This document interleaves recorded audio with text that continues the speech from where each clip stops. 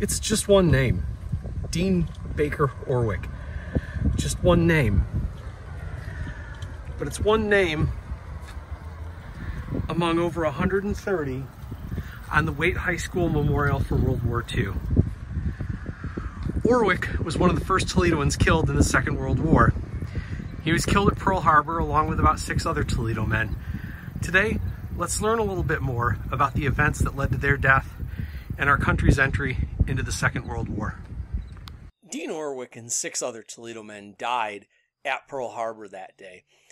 What we never hear are the stories of the other people who died on December 7th in places other than Pearl Harbor. Because the way we're going to think about December 7th, 1941, what Franklin Roosevelt called a day that will live in infamy, we're not thinking of it as Pearl Harbor. We're thinking of it as the Japanese Pacific Offensive. And to understand it, we need to understand a little bit about Japan's situation as it came into the Second World War. So for this, you're going to have to bear with me as I drop back another 100 years in world history. In 1853, Commodore Matthew Perry, a relative of the Perry after whom Perrysburg is named, is leading an expedition of American warships into what was then called Edo Harbor in Japan, today's Tokyo Harbor, and it opens Japan to trade. And opens is a word that covers a lot of sins in this cases. After Perry's expedition comes to Japan, there's this period of disruptive change in Japanese society during the time that the United States is fighting the American Civil War. And in 1871, they have what's called the Meiji Restoration. And the restoration it's theoretically a restoration of the crown, but in many ways, it's a bunch of very wealthy people trying to move Japan into the 19th century. The modernization that happens is rapid fire. Samurai had been enforcers, right? They had been the kind of feudal enforcers for the lords that owned land. And now there's kind of a new samurai by the time we get to the Meiji Restoration. And these are people who are being sent to colleges throughout the world to learn science, learn technology. And then the class that they belong to, the samurai class, is abolished and goes away. So what happens is all of these kind of skilled, honorable warrior men have now become scientists and inventors and professors and businessmen. And when they come back, they kind of become the heart of military leadership and industrial leadership in the country. People who are descended of the samurai, in many cases, are these leaders of these new conglomerates of manufacturers. They're leaders and officers within the military. Within 20 years, by the time you get to the 1890s, without a doubt, Japan is the most modernized nation in the Pacific Rim. More than Russia, way more than China. Japan has kind of embraced Western technology in a way that neither Russia nor China have. And Japan sees itself as the premier nation on the west end of the Pacific. Now, Japan faces a problem. They've adopted Western technology, iron and steel making, all the things that you make out of iron and steel, the ships, the weapons, everything else. But they don't have any of the natural resources they need. Japan is an amazing country. It's a beautiful country, but it's a country that doesn't really have large deposits of iron ore or coal, the things that you need for steel production. And steel is by far the most important resource when we're talking about this part of history.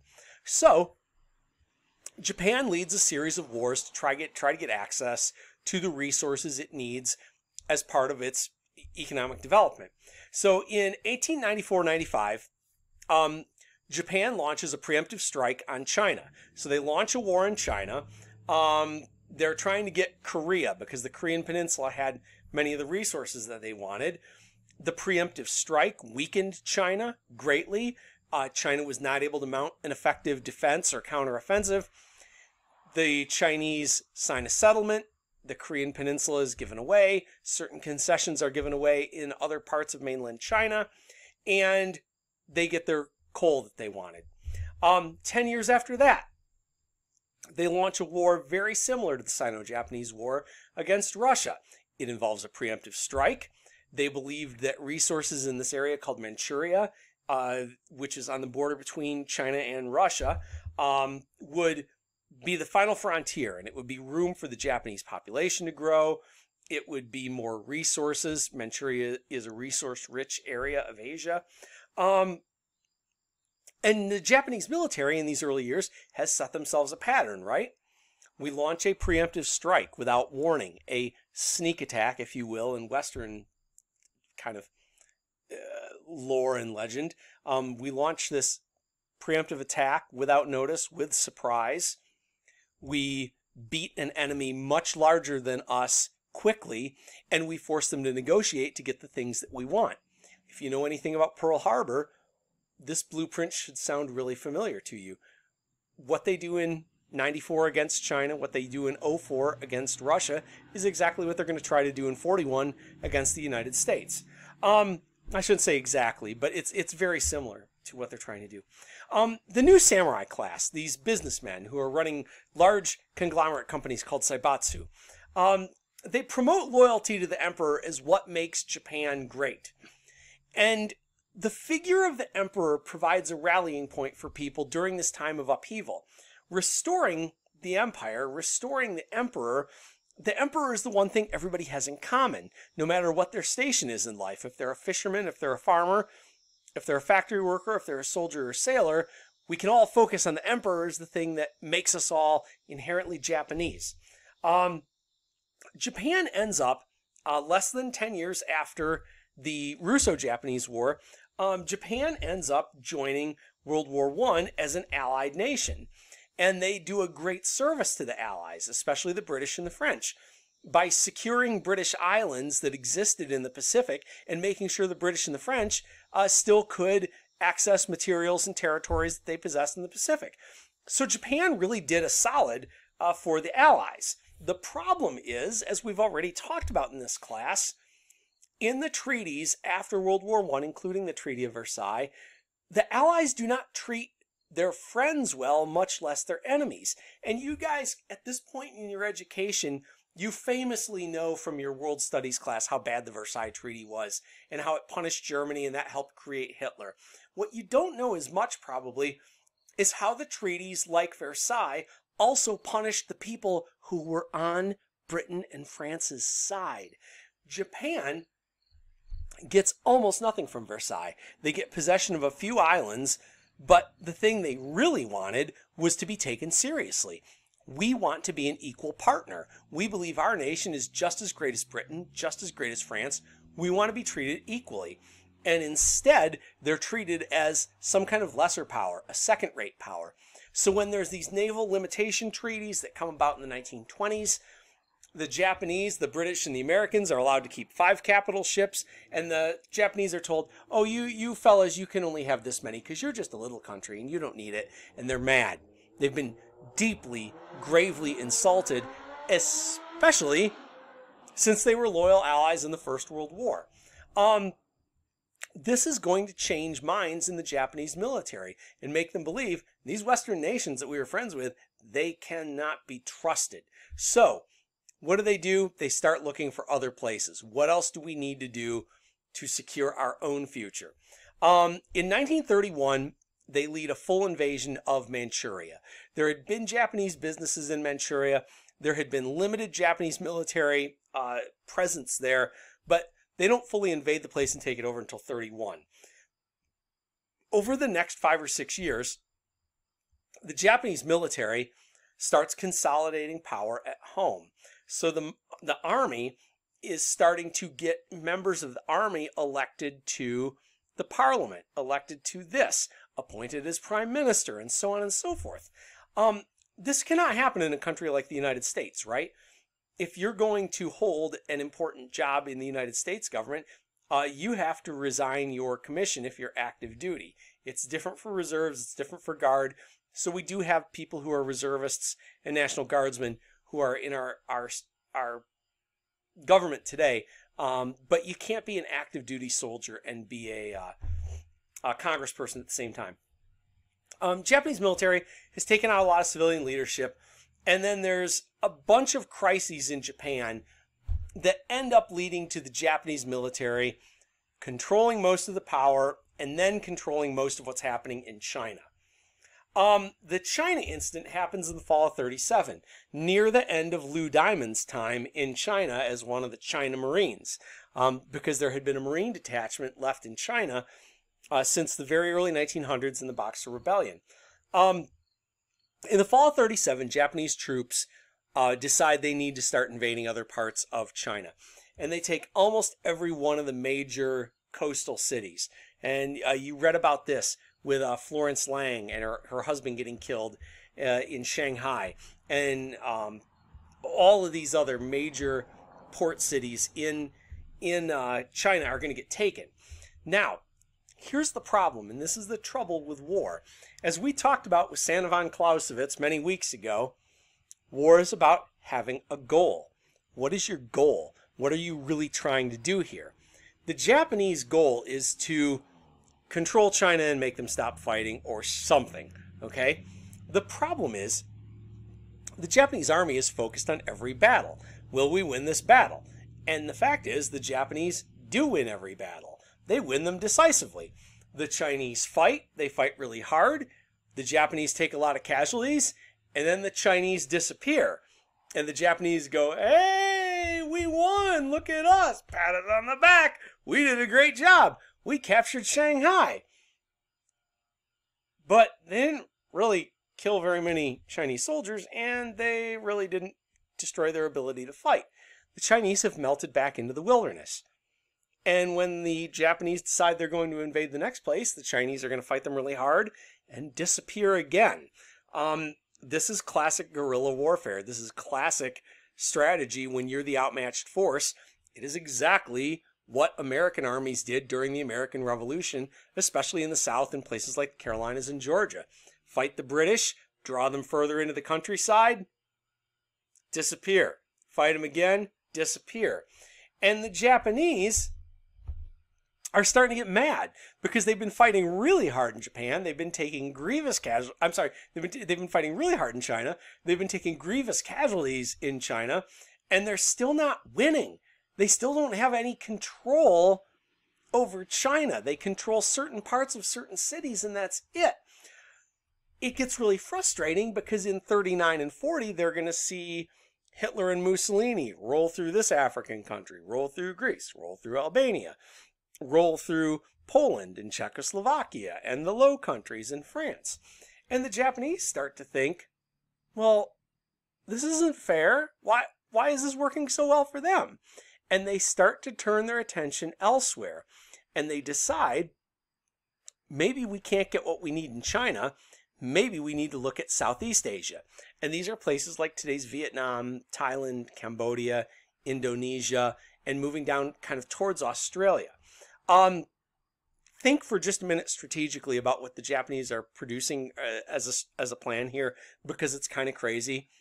We can't win the war we're in, and we're not going to stop fighting it, so let's just pick another war. Think about the thought processes that take you to that place for just a minute. So Japan doubles down on their agreements with the Axis, with Germany and Italy. And they say, yes, we are absolutely part of this well thought out plan. And their idea is when the French and British fall, we'll get to take their colonies and administer places like Hong Kong and Indochina and stuff as part of the Axis agreements. The only threat to what they're trying to do is the United States, because the United States has a big presence in the Pacific. They have the Philippines, they have a bunch of islands in the middle of the Pacific, and the United States has a large Pacific fleet. We have a lot of ships in the Pacific. So the only people who are really a threat to anything the Japanese want to do are the American naval fleets, which are based at, you guessed it, Pearl Harbor. Now, the resources that are around there, what you're looking at here, this is today's Vietnam, Cambodia, Laos, Thailand. There's tin and aluminum down there, which if you're going to fight a war, you're going to need those. There's oil in Indonesia, which was then the Dutch East Indies. There's American warships at the Philippines, which pose a threat to you. And there's U.S. warships at Guam that pose a threat to you. and there are U.S. warships at Hawaii. So, planning the offensive, the Japanese generals plan out this massive offensive that they're going to launch to try and take out all of the threats at once. First of all, the Japanese have no reason to believe the Americans will fight back at all. Because of Congress tying President Roosevelt's hands, and Congress again and again and again saying we're not going to get into a war, and the American people saying again and again and again, America first, we have no interest in being part of a war, the United States did nothing the entire time that the Japanese are rolling over all these other countries in Asia.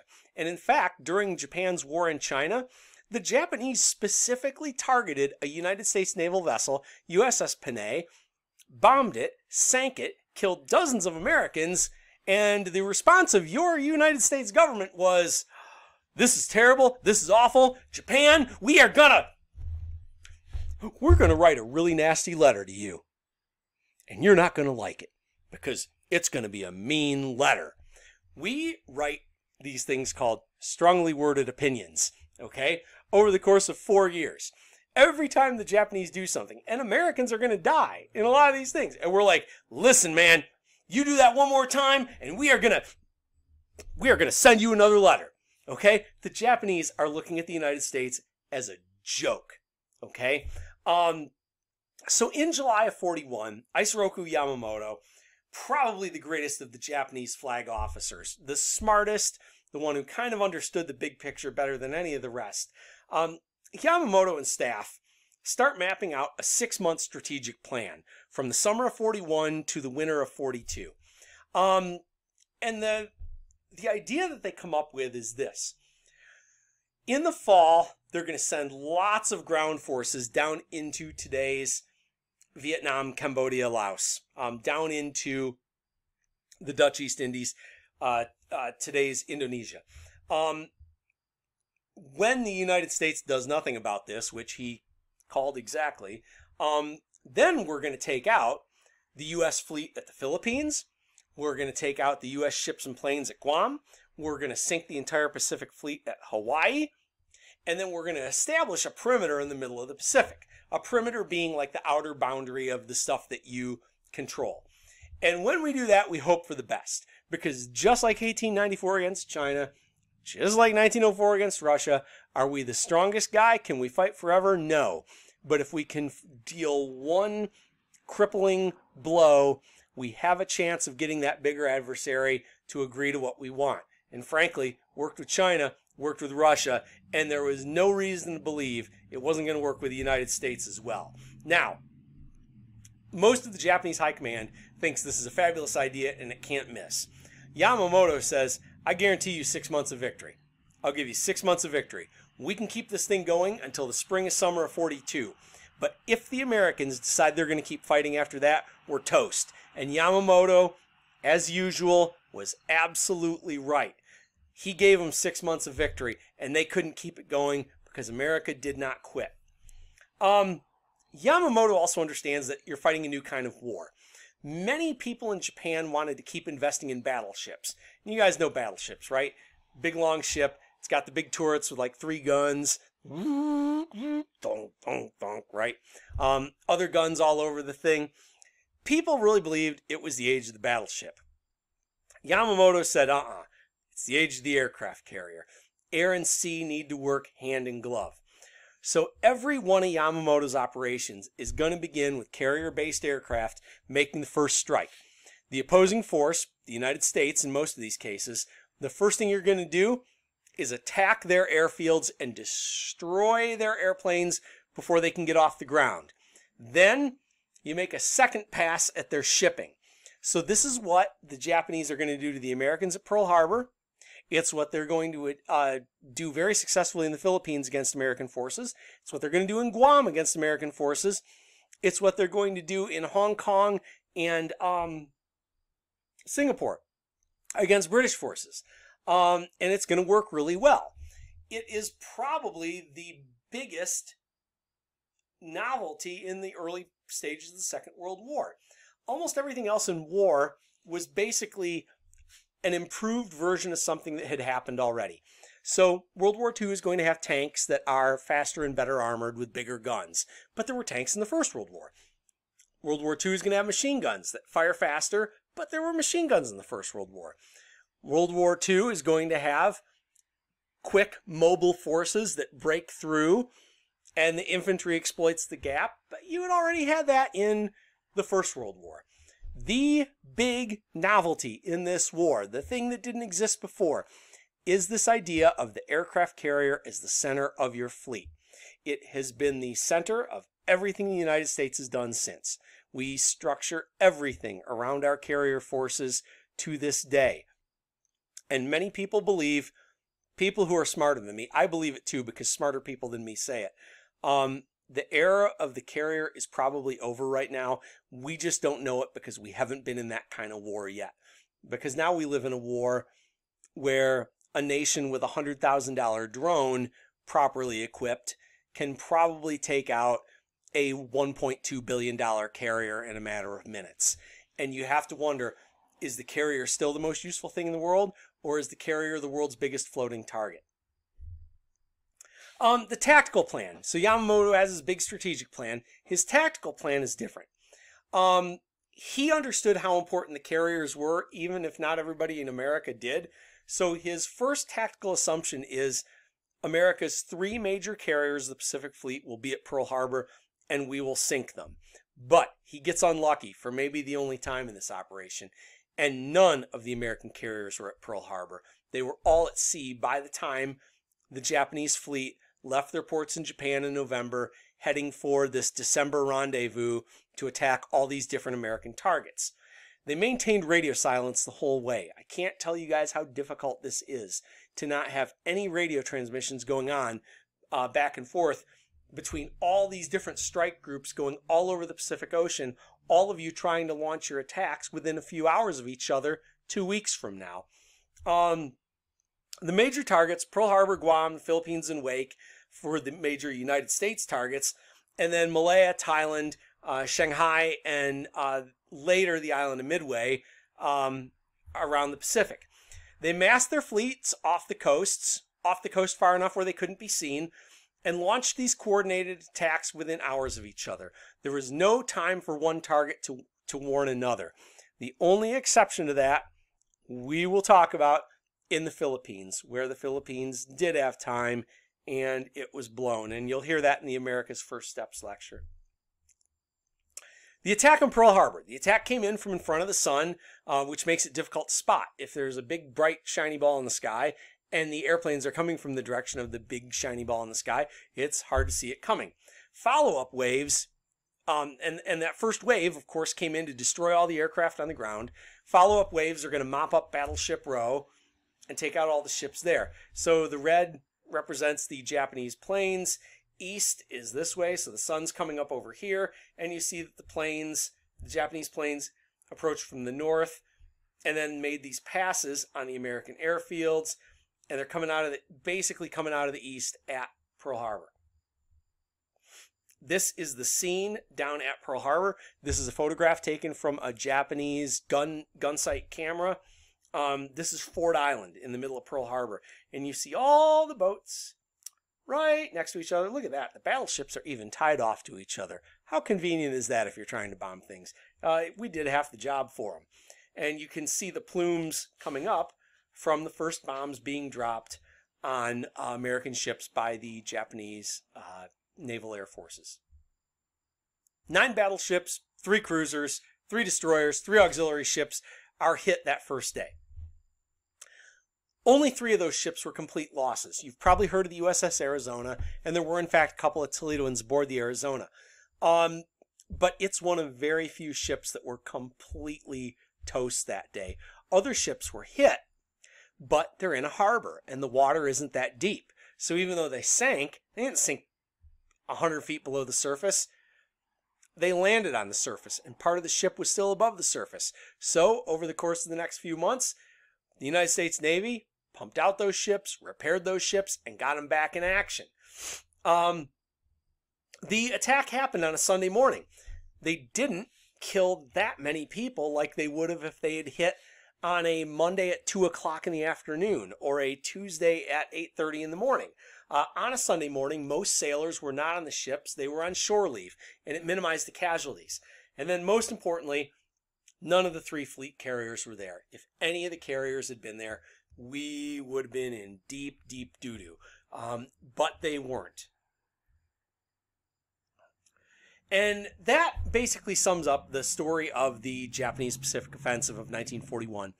In our next lecture, we're going to talk about America's first moves after that, many of which are going to be centered in the Philippines, which is going to be an abject disaster. Thanks for sticking with me, guys. And as always, even with all of this, you're doing great.